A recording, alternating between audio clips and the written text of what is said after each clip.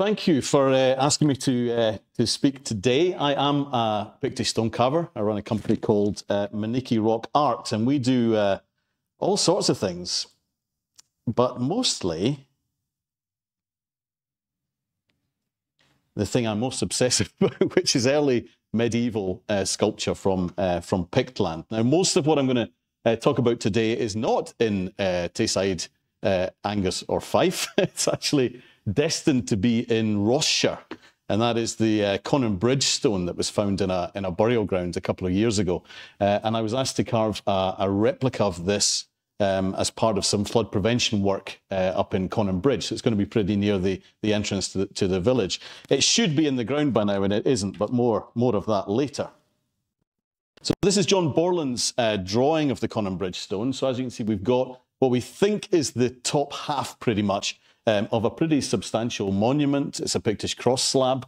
From the drawings and from the early photographs, I formed the erroneous opinion that this wasn't a particularly sophisticated monument, but I swiftly changed my mind when I started trying to recreate it. So, you know, the question is, how do you go about recreating something like this? You could try and make it look exactly the same, but you're not going to learn an awful lot from that, in my view. In fact, you could scan it and 3D print it, and you'd probably come up with a much better result. So what I chose to do, and thankfully the people commissioning it agreed, was to carve it as new. In other words, to recreate all the missing stuff, and that then became pretty much the ultimate commission for me. Most of what I do is little stuff. So I started my company in about 2010, went full-time in 2014. I did formerly have a career in IT, and in 2014 I informed my wife, to her delight, that I was giving up a life of Mercedes-Benz cars and international travel in order to become a stone carver. And thankfully she's got a great sense of humour. She said, "I'll give you 6 months." And here we are. So there are a couple of things I've been particularly proud of doing in my life. One of those is carving the replica of one of the Moneyfeith stones, which was commissioned by Christina many moons ago now, which is on display in my hometown museum, which gives me a huge amount of pride. In the middle, we've got Kirriemuir 1, which I've carved a number of times, and we'll come back to Kirriemuir 1 when I talk about another little project later. And on the right is one of the panels from Sweno's stone, which I did for the Forestry Scotland as part of one of their publications. So these are the kind of things that I tend to be working on. But what I really wanted to do when I started this was carve things to put out in the landscape, right? Things that will be there forever. It's a kind of immortality, right? Because I know that I'll measure the passing of my life by my visits to these stones. So on the left and the right, it was the first big piece of work I did, which was a 9-foot new cross for Teviot in Perthshire, which was commissioned by Perth and Kinross Heritage Trust. So it's a big bit of stone, very narrow, so lots of design constraints. But what I did for the very first time there was take fragments that had been found at Teviot, which were then being prepared for display in the church, and use those to inform the design and try and produce something coherent. Because the thing with Pictish sculpture is that sometimes it looks a little bit haphazard, right? It looks like it's been quite easily put together. Believe me, it isn't. It's the hardest thing in the world to carve within a tradition, but try and kick the can down the road a little bit and do something with it. So this is new design, but trying to take some of the conventions of Pictish art and some of the fragmentary evidence from that site and extrapolate it into a design that works and has the right scale and all the rest of it. And it just showed me how difficult it was, but it was fantastic practice for what was to come later. The one in the middle is a new stone that was commissioned by Arbroath 2020. And it takes some of the evidence from things like the Drosten stone, but producing a new piece of sculpture, which is at St Vigeon's. And at the bottom, this was a lesson I learned. It says, "To St Vigeon Aberbrothick, to St Bride Pan Bride." And I often get asked, well, what's the source of that? Where did it come from? I just made it up, right? It just looked right and sounded quite right, but everyone thinks it's something really ancient, and I should put a wee note at the bottom, I made this up, right? So this is the kind of stuff that we've been commissioned in the last year or two to produce. These are 2 stones that I did for Brechin as part of a Brechin tourism project. The one on the left, I designed as a very rich, almost sort of carpet page sort of experience. And I did all sorts of things like interpolation of motifs and doing that transmutation thing that Cynthia Thickpenny's always telling me about, where I go from key pattern into interlace and back out again, and trying to get a looseness to it. Yeah, there are no grids drawn for any of this. All of the interlace, in fact, I carved most of it just slightly ahead of my apprentice Tristan, who's at the back of the hall here. Tristan is one of the most competitive people I've ever met, so we carved this one here. I'd set aside 2 months for this, but Tristan was working on one side and I was working on the other, and I was drawing ahead of where we were carving. I was trying to give it a nice organic feel, and we did it in about 10 days. Yeah, because Tristan was trying to keep up with me, and I'm thinking, I'm not having that. So we battered through it in 10 days. But it did make me think an awful lot about investment and time in early medieval sculpture, and it led to me working with University College Cork on a project to estimate the amount of time invested in certain classes of monument. In fact, we're looking at the entire corpus of early medieval work in the whole of the island of Ireland, and classifying it into investment units of time. Broad ones, you know, like 5 to 10 days, 10 to 30 days, this kind of thing. And it's really fascinating to look through samples of each type of monument. The only one I'm not working on is the high crosses. I'm not going anywhere near those. They could have taken any time at all. I don't know. So this is sort of the popcorn segment of the of proceedings, because I should be able to launch a video there. Doug? Yeah.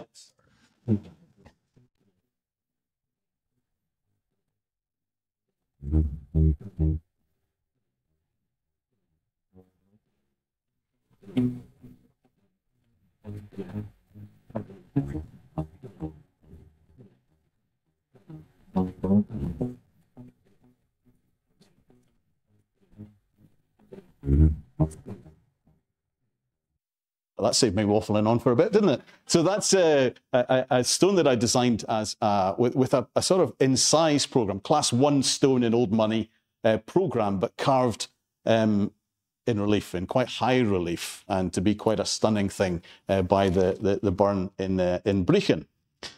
This is the next one. So this was a more complicated stone.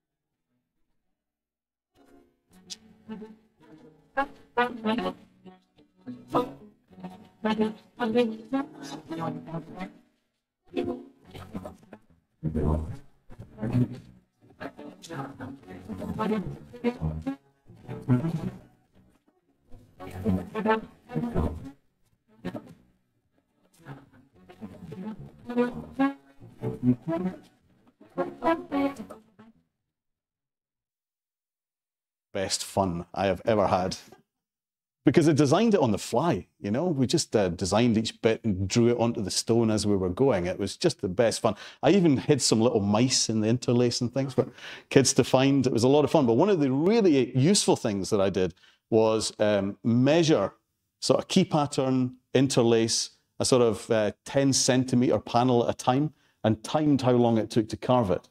Yeah. Which is really useful information, because I think we think they took much longer to carve than they actually did. Yeah, I don't think the investment in time is all that massive. And I think we tend to look at things like the Meagle assemblage or St. Vigeans, and we think that there must have been a workshop turning lots and lots of this stuff out. But of course, we forget the length of time that the sculpture was accumulated. And it makes me think about how much of it was relevant at any one time, you know, and how much of it might have been looked after or painted or even, right?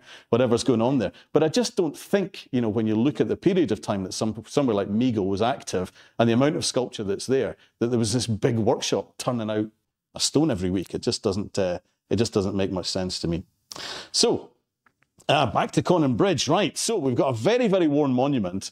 Not an awful lot to go on at times. So this is the absolute best commission you could ever give someone like me, because I've got to replicate some stuff. I've got to look at pretty,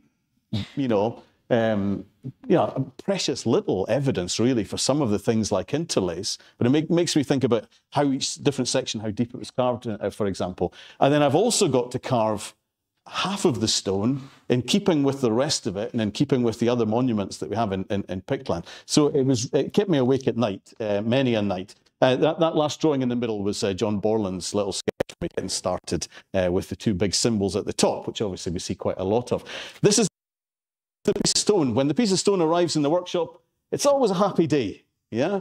And we always start at it with great gusto. So it's about 0.85, it's about a little bit more than that. St. Bees sandstone, so it's a decent match for Conan Bridge. There are no quarries around Conan Bridge that I could use for stone, so we went for something that looks kind of right, but is much finer in texture. So we've got this wonderful bit of stone that arrived. And I went at it for a week and started, drawing all the things in big symbols. And then I found a fault that ran from the top of the stone all the way down to the bottom. And when you find a fault like that, you try and work around it. But on this occasion, the stone either side of the fault, water must have got into it. It was softer than the rest of the stone. So, yeah. But I had to swap it for another one, which always makes the quarry really happy when you ask them to do that. So this is the next one coming in, playing around with JCBs. This is my workshop on the right, which is my happy place. So we started again. This is day one, would you believe? So, we get on with it pretty quickly. This is the top section. And this is getting down to kind of the level of the stone where we've got evidence. There's something I can go and look at and recreate. So this is just fun, really. Yeah, and we start bringing it to life. So things like, the centaur here, and this fantastic figure here with these big cauldron, and then these, fantastic beasts here with their snarly faces. Yeah, we're just bringing it to life, but all the time looking back to the stone, looking at John's drawings, looking at the photogrammetry evidence that we've got, and piecing it together. In terms of the stones that I looked to, in order to recreate the bits of this monument that I didn't have access to, I kept coming back to this stone here, which is up in Golspie. It's pretty clear that on one side, we've got a typical Pictish narrative scene. We've got symbols, we've got centaurs, we've got a hint of cattle, and therefore I'm looking at stones that have got a similar sort of program. And I came to the conclusion that a hunt scene would be pretty much right for the next bit, coming down in the scale of the stone. But on the cross side, it was obvious that we had a cross, we had the two dragons or beasts at the top, and then we had what the Hendersons called this modular approach. So it's like a little panel of everything in the carver's repertoire, in a U shape around it. And Golspie is one of my favourite stones. You get this fantastic key pattern at the bottom where the person designing it hasn't set out a grid, right? So they set out on this key pattern journey. And this is just what I did with Brechin, right? They set out on this journey and it's almost a challenge to yourself. Can I bring this back in at the point where I come to a corner? And with the Brechin stone, I did that with the interlace. I didn't draw into the corners. I just dealt with the corners when I got there, so the corners are all different. And I was trying to get that looseness that you see in Pictish art, where they understand the convention. It's almost like Les Dawson playing the piano badly, right? You need to know how to do it right in order to make it sound right when you do it wrong. So, so I always come back to Golspie. And Golspie's got this fabulous thing where he just goes completely wonky and then brings it back in. It's almost like a dare, Fantastic. So I see this monument as being much more complex, much more sophisticated than I did to begin with. And all roads lead to Nig for me. Yeah. So it's almost like we start here at Logie Rate with the, two big symbols, cattle and things going on underneath. And then the cross, which is much, much simpler. It goes into this sort of modular approach, I think, because the evidence is there when we get into it on the cross side. The other stones that I took as inspiration were Drosten at the end, particularly with the narrowness of the stone and the way that narrative scene is played out. The two stones here are Nig, so you can see what I'm talking about here.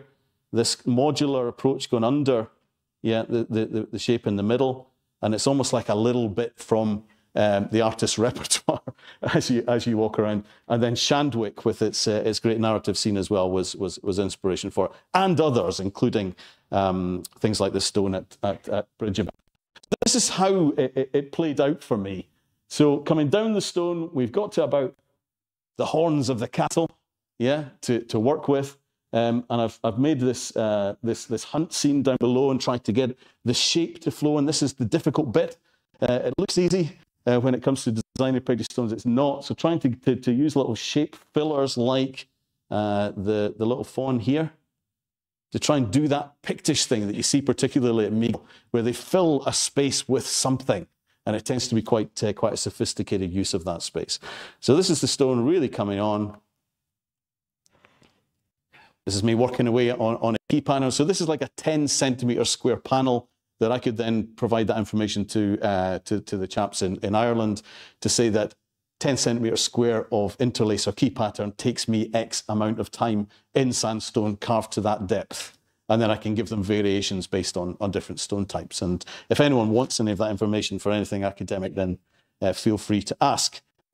This is us moving the stone again. I'm not quite sure what my hand on the right is expecting to do, but it just is illustrative of how nervous I am whenever we move a stone, because you touch a wall or something with that. So I can just hear myself saying, steady, steady. And you can see the pattern there. Again, that's something we measured, the amount of effort involved in doing that. And it begs the question, how do you turn a stone like this over? People often say to me, they expect you to know how did they turn Sweno's stone over? How did they write it? I have no idea. No idea at all. I do it with 2 JCBs. Right? So 2 JCBs and some pretty long straps. And we lift it and then we turn it like that. So you need good JCB drivers. It's not just up and down. You've got to do it in a circle. And the stone rolls within the straps. And we put it back down on the pallet and move it back into the workshop. So how they did it, in days of old, I have absolutely no idea, but it's fun thinking about it. So that's that side finished, and we had to move on to the next one. These are my first drawings, and this is how I moved from drawing on paper straight onto drawing onto the stone, which is always great fun. And this is, a bit of progress. Now, I highlighted this slide because this is John Borland's drawing, which is better for me to go on than photos of the stone. You'll see in this area here, there's a sort of faint outline of 3 circles, within that interlace. So this is my interpretation of that, and you can see the three circles. Now, this is where someone like John Borland's fantastic, is John's trained to record what he sees, not to make it better, And the temptation in doing this is always to make it better than it actually was. Now, you can see from the original stone that sections like this have lasted pretty well. The tongues of the dragon beasts have lasted pretty well, but the interlaced panels have not. Therefore, I'm assuming that they were not carved particularly deep. I would love to have made that a lot punchier.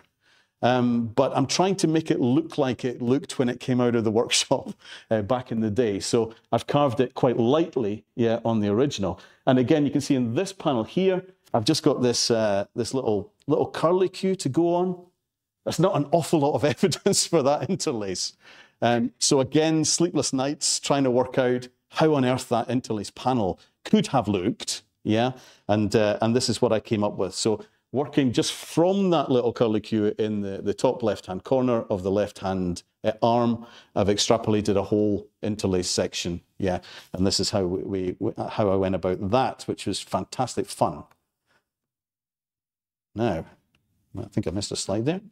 Yeah, so this is how I'm working down. Remember the modular approach as the Hendersons have it, where you've got a little panel of everything.